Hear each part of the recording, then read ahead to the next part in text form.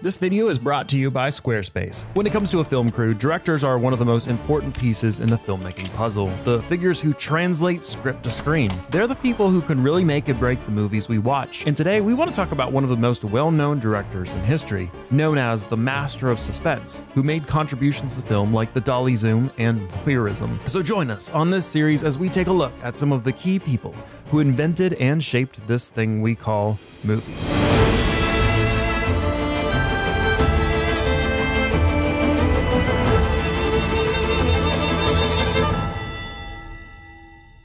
In our video about the iconic director Alan Smithee, we mentioned the Auteur theory, which is the idea that a director on a film is kind of an author, or auteur, in their own right, with a unique style that leaves an impact on the productions they work on, and Hitchcock definitely stands out as one of the early auteurs with his contribution to cinema, as his films were uniquely personal, with their emphasis on fear being tied to his own experiences of numerous phobias.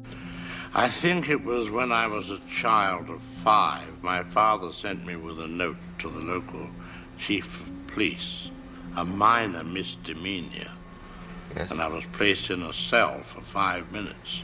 Now, psychiatrists say that if you can trace the origin of your fear, it will disappear. The whole thing is a confounded lie. Hitchcock was a pioneer, and his work on thriller and horror movies earned him a widely used nickname, the Master of Suspense. But how did he become such an iconic figure, and why does he still matter today? Well, Hitchcock's entry into cinema began in his hometown of London when the field was still in its infancy, the Roaring '20s era of silent film.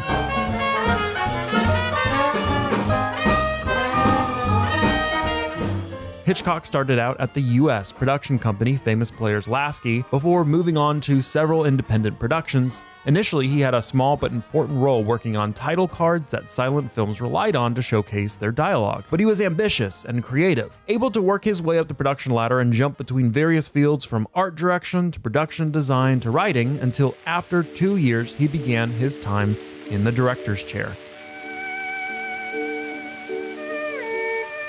After producing a number of popular silent films, he branched out into spoken film in 1929. You asked me to let you hear your voice on the talking picture. And there's this running theme in Hitchcock's work: tension. They're usually thrillers and horrors, dark and dramatic, designed to keep the audience on the edge of their seat as much as possible, and Hitchcock had some tricks up his sleeve when it came to producing that effect. Hitchcock understood that to really create that gripping tension, you need more than just jump scares, loud noises, or quick surprises. You need something that lasts longer, and he theorized that to do that, you have to carefully control what the audience knows. And in his words, mystery is when the spectator knows less than the character in the movie. Suspense is when the spectator knows more than the characters in the movie. Here's an example he uses. 4 people are sitting around a table, talking about baseball, whatever you like. 5 minutes of it, very dull. Suddenly, a bomb goes off, blows the people to smithereens. What do the audience have? 10 seconds of shock. Now take the same scene and tell the audience there is a bomb under that table and will go off in 5 minutes. Well, the whole emotion of the audience is totally different because you've given them that information. Now the conversation about baseball becomes very vital because they're saying to you, don't be ridiculous, stop talking about baseball, there's a bomb. You've got the audience working. And when we know there's a danger well before the characters do, there's a sustained anxiety which has a much stronger emotional impact for the audience than a momentary surprise. As Hitchcock put it, the conclusion is that whenever possible, the public must be informed, except when the surprise is a twist, that is, when the unexpected ending is, in itself, the highlight of the story. A more modern example we could use to showcase this is the intro to Tarantino's *Inglourious Basterds*. In Nazi-occupied France, SS hunter Hans Landa visits a French farmer, Perrier. For most of the scene, Hans doesn't openly make any threats and has a casual-sounding conversation, but we know there's serious danger because midway through the conversation, the camera pans down to show the audience that Perrier is hiding a family of Jewish refugees under the floorboards. Suddenly, the feeling of the scene becomes far more intense. We know that he has something to hide, and this won't end well. But only at the end of the scene does Landa reveals he knows Perrier is hiding fugitives too. You're sheltering them underneath your floorboards, aren't you? Yes. It's our advanced knowledge that makes the difference. And Hitchcock didn't simply innovate with his ideas or narrative and pacing, he also pushed creativity forward with cinematography as well.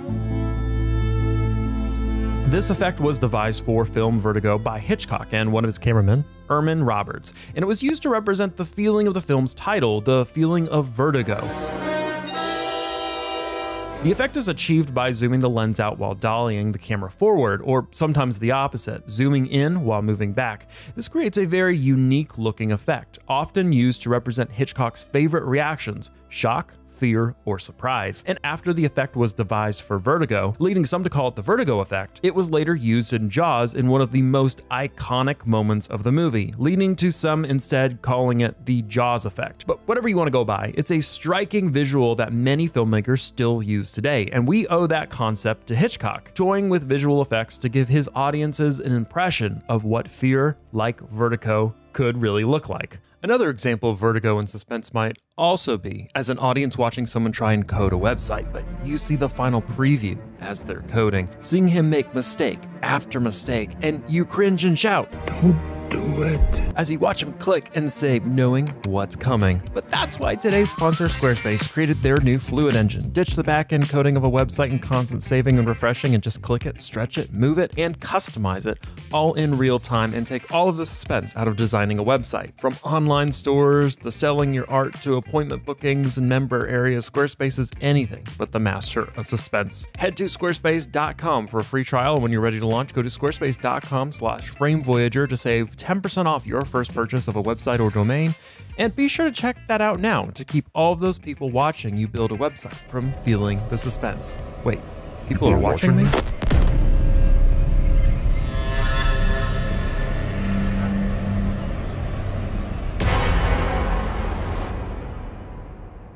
But Hitchcock's use of the camera goes beyond specific techniques like the vertigo effect. He had a perception of the camera and the audience that was unique for the time. As the British Film Institute describes it, Hitchcock understood in a way that few other filmmakers have, that the attraction of cinema is the way it allows us to look without being seen, to satisfy our curiosity about other people's lives. In a way, he saw his audience as voyeurs, people who derived pleasure from watching private moments of others. Of course, those private moments in film are fictional, and enjoying a movie is something far less sinister than spying on someone's real private life. But Hitchcock was keen to explore and highlight the visual side of cinema, something that he was especially used to, given that he began his career in the silent days, when the visuals were all a film had. And this theme becomes very direct in some of Hitchcock's sequences, like the lengthy tailing sequence of Vertigo where Scotty, the main protagonist, spies on the life of his love interest, or the entire concept of Rear Window, where a photographer spends his days watching his neighbors. Hitchcock highlighted the role of the camera as a kind of watchful, all-seeing eye in a way that didn't quite break the fourth wall,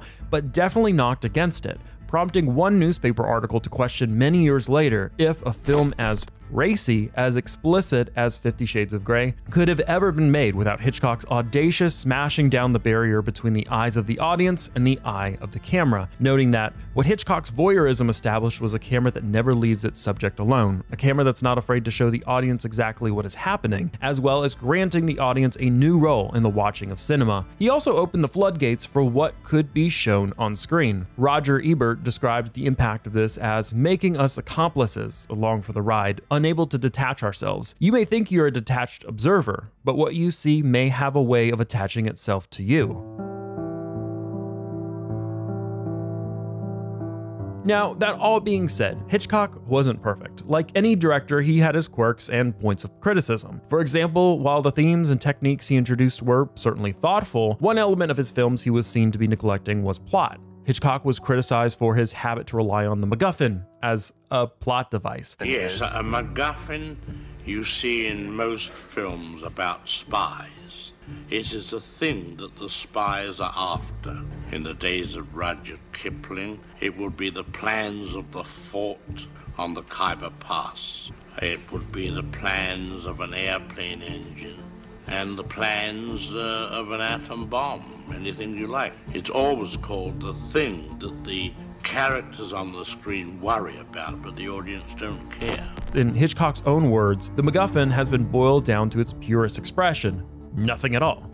And the reliance on this device led some to believe Hitchcock's films didn't really have anything to actually say. And before the auteur theory emerged, that was a much more common interpretation of his work. Hitchcock was seen as more of a cheap entertainer than an artist. And is that a fair criticism of Hitchcock? Well, maybe not. While we could say he phoned it in with a lot of his plots, it's clear he wasn't just in the film business for cheap thrills. In fact, when you look at his techniques and his shift from shock to suspense, it's clear that he did want to explore cinema with more thoughtfulness than some of his peers might have had, especially in the early days of the medium. In fact, Alfred Hitchcock did know in one interview how hard it was to balance a budget and the business side of a film to the artistic side of trying to create something. You see, you can't indulge yourself for $5.9 million. A lot of people's jobs attached to this.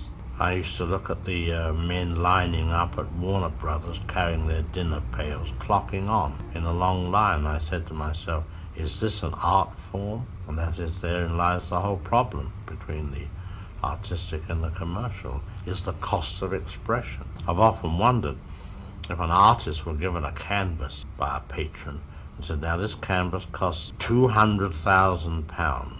I'm going to give you a box of paint, say it costs £100,000.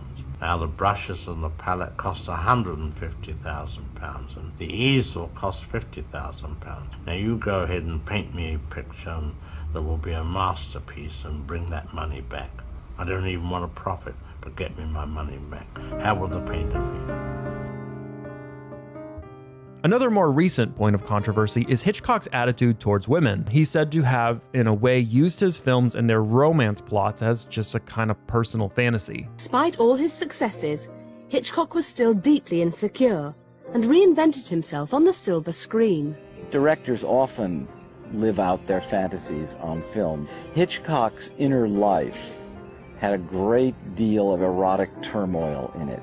I don't see how anyone could disagree with that or see it differently. He seems to have used Cary Grant as his wish fulfillment alter ego, and James Stewart as his more realistic alter ego, with more hang-ups. And he's been accused of being controlling towards his stars, trying to mold them into that ideal fantasy. But his mentality is kind of an enigma, because he was also said to be empowering as well, with biographer Edward White writing that Hitchcock's relationship to women was complex and contradictory. As he surrounded himself with women, sought out their friendship, gave them responsibilities and opportunities that few men of his station did, and proudly championed their work on one hand, while revealing the darkest, most discomforting parts of himself on the other.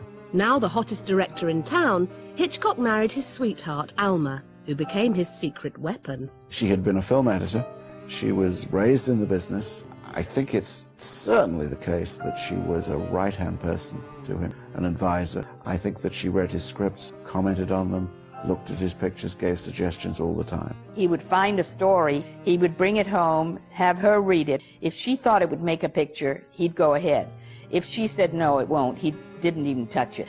She had an unerring judgment. He went right along with her judgment, and that was from the very beginning. And a lot of the time, Hitchcock actually went against the expectations and stereotypes of his time in terms of gender, going against the 50s idea of what a male protagonist should look like in a film. He was willing to show men as weak and vulnerable. In Vertigo, the protagonist Scotty spends most of the movie emotionally scarred and manipulated, and while it seems at first like Hitchcock will put things back into a traditional sense by having Scotty save the girl and redeem himself, in the end that doesn't go according to plan. And in the Rear Window, the protagonist, L.B. Jeffries, is physically scarred, being unable to leave his apartment because his leg is in a cast. And a lot of the action of the movie, like snooping into buildings, is carried out by his girlfriend Lisa. And again, this dynamic is maintained all the way through. In fact, Jeffries ends the film with 2 casts rather than just having the one. So while it's easy to fit him into a stereotypical box of an old misogynist with outdated ideas, in fact, when it comes to his characterizations, he was much more subversive and forward-thinking than it might seem. Ultimately, even though Hitchcock's films were mostly meant to be entertainment first rather than a kind of higher art, he still pushed the medium into something more complex with his mentality. In acting as an auteur, and including his personal phobias in his work, he personalized his films for himself, and in playing with themes of voyeurism, he also personalized them for his audience, making cinema a bit more intimate, more explorational art form, rather than just easy entertainment. In a way, Hitchcock helped cinema grow up, even though he kept things fun and playful in a dark comedy kind of way. That personalization still carries on to this day. since Hitchcock first came onto the scene, directors have been able to experiment and make their mark in a very dynamic way, and they owe a lot of that to Hitchcock. Since we're on the theme of how visionary directors can shape their films, why not check out our video on how Christopher Nolan is shaping up that new film to be a really exciting storytelling experience.